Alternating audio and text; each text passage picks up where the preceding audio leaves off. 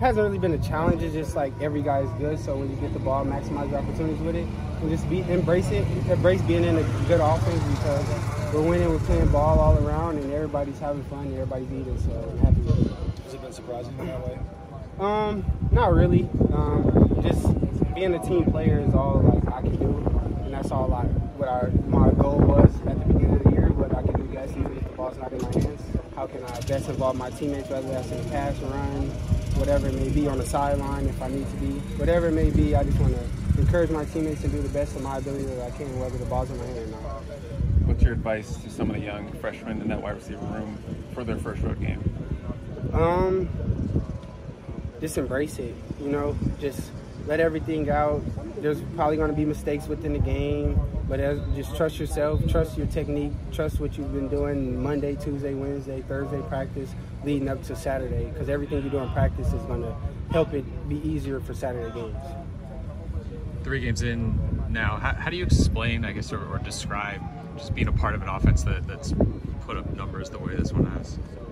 It's really good because the way our offense is set up, like, we have so many playmakers. Like, the playmakers make our offense, the offense don't make us. So it's just good seeing the playmakers getting involved and doing what we got to do to make plays happen. And seeing everybody make plays just makes me, when the ball gets in my hand, I got to make a play too. Obviously, you saw what Caleb did last year, and you worked on it in practice, but getting into the games. Has anything surprised you about what he does on Saturdays and games?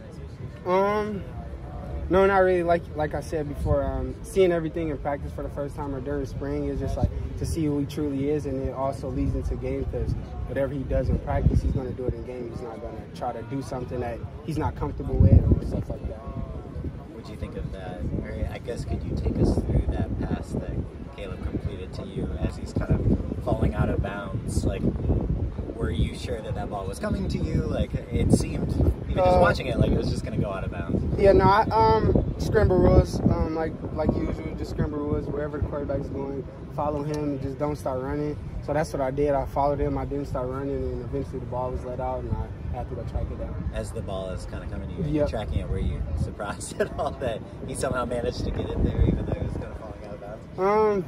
When 13 got the ball in his hands, you can never be surprised. Fair enough. Did he tell you anything about catching it one-handed?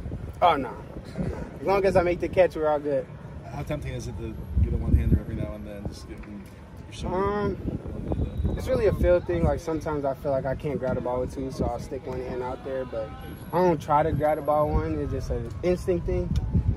Dorian, what have you learned from moving your locker closer to Caleb? I think you told us last time we talked to him, we get next to him. What have you learned, and what's that been like? Just learning from him. Like, each and every day we joke and laugh, but when the football time comes, it's like business, and we're helping each other. He's helping me. Like, just things that he sees on the field, things I see on the field, just building a relationship. Are you happy you made that switch? Yeah, definitely.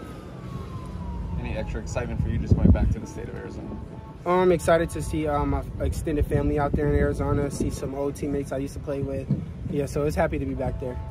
Sorry if someone asked this, but coming in, what are some of the ways you try to develop chemistry with Caleb on and off the field? Just things like being out here, or after practice, or coming after a workout, just doing the things that's not within our schedule, just to build that relationship and chemistry.